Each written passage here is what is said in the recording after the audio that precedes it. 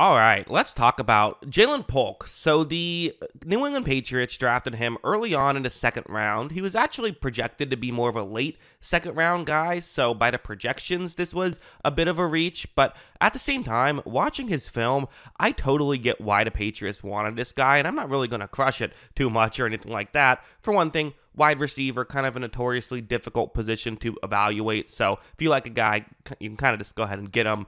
But also, he just fills a role that this Patriots offense does not have. And let's talk about what that is, starting off with this play. So this is going to be not exactly the main thing we're going to talk about, but kind of the main thing we're going to talk about. So it's going to be zone coverage, and Polk's route is going to be one more of a deeper route over the middle. Watch how when this play begins, you see that Michael Penix is going to take the snap, fire one down the field, and right here, wide open. This isn't like, I know we didn't see much of the route, but it wasn't like his great route running is what got him so open. It was more so just the play call, although he's still, he has to run the route, right? He has to do it, but still, the reason why I'm showing this play is not to show how open he got. One of the things I really like about Polk is his extended catch radius. He is someone that, which could be really helpful for Drake May, can make a catch even if it's not in a perfect spot and can make the tough play. I mean, watch him go up and bake that catch, takes a hit, but holds on to it. And the fact that he can do this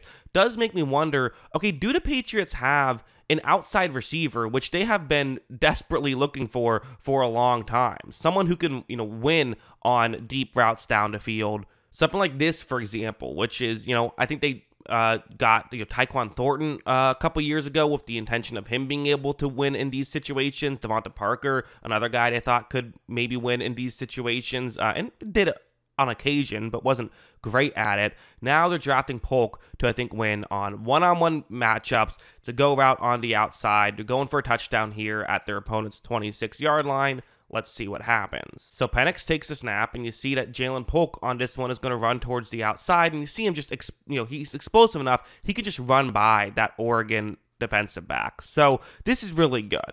Now, I think it's fair to sometimes question when sometimes your go routes are just running by the corner. How repeatable is that once you get to the NFL? Corners are just so much better. A lot of times you need more than just, being able to run by guys. Speed only can get you so far, but it certainly is a good first thing that he has. Also, you got to make the catch though. Can he do that? Well, in this one, absolutely is able to go out and make the play. So really good stuff there by Polk on that one. So yeah, that was very good.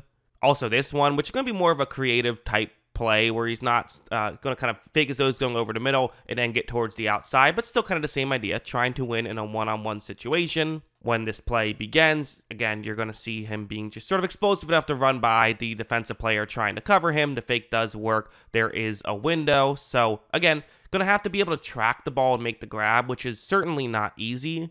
However, he is able to do that and gets to this point, which this is another thing he certainly has to his game that Patriots players just certainly did not, is, let's be honest, how many times when watching Patriots film last year did we see someone have a defensive back running over, trying to make a tackle, and then make the tackle, right? Not a ton of broken tackles with the New England Patriots receivers. There weren't.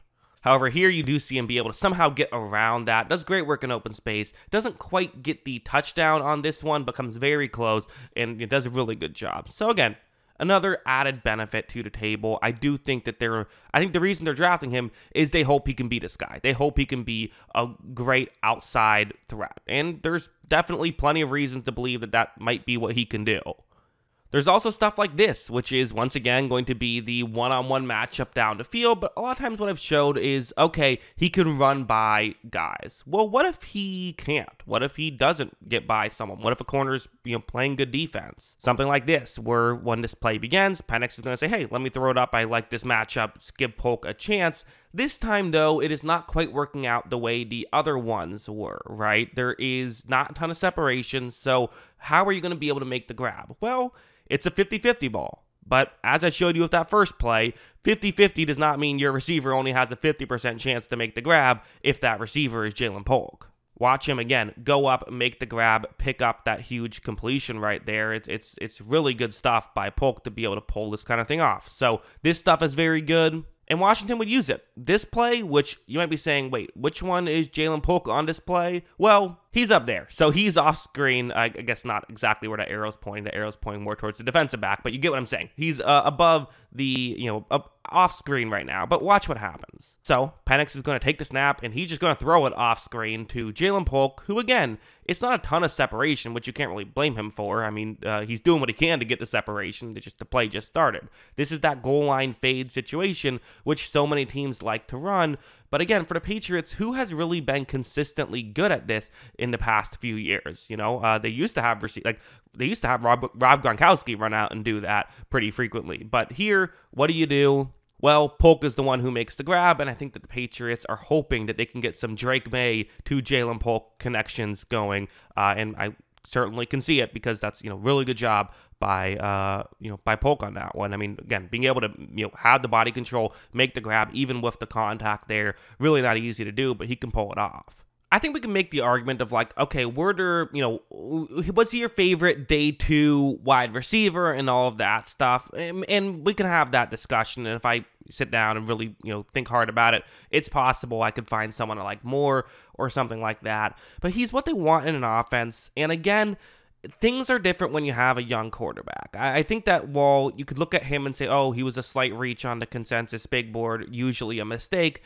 But when you're trying to develop a young quarterback, drafting a safety in round 2 doesn't help you that much. It just doesn't. You need to develop the young quarterback, especially a team like the Patriots that had a real need for wide receiver help. And so, to me, it's pretty much always going to be the right. I don't think you can, within reason, I don't think you can overspend on wide receivers when you have a young quarterback that you're trying to develop. It's the whole, I'll probably make this comparison a million times for the rest of my life, but it is the Christian Kirk contract philosophy of the Jaguars, coming off a year where Trevor Lawrence really struggled because he had no help around him. The Jaguars needed to get a receiver. Christian Kirk was kind of the top guy on the market, but he wasn't a top wide receiver or anything like that. The Jaguars still paid him a ton of money to come over, and everyone said, wow, Jaguars pretty stupid, huh? That he's nowhere near that good. And then while he's maybe, at times lived up to the contract and at times hasn't, for the Jaguars, that's still been a great contract because it's given Lawrence an option. It's helped develop Lawrence into being an actively good player. So for the Patriots, making sure you go out and get a good receiver is, in my opinion, worth it. And to be honest, watching his film, especially going back and doing this film study, I think he's worth that pick. Like I don't think this is a reach. I disagree with the consensus big board on this one, which is what you're allowed to do. You're allowed to have opinions of your own sometimes. And for me, this is one of the times where I disagree with the consensus big board. I think he's very good. I think he's worth this pick, and I think it was a smart job by the Patriots to do it. So yeah, those are my thoughts. What are yours? Let me know in the comments below. Always love hearing from y'all. And of course, as always, thanks for watching.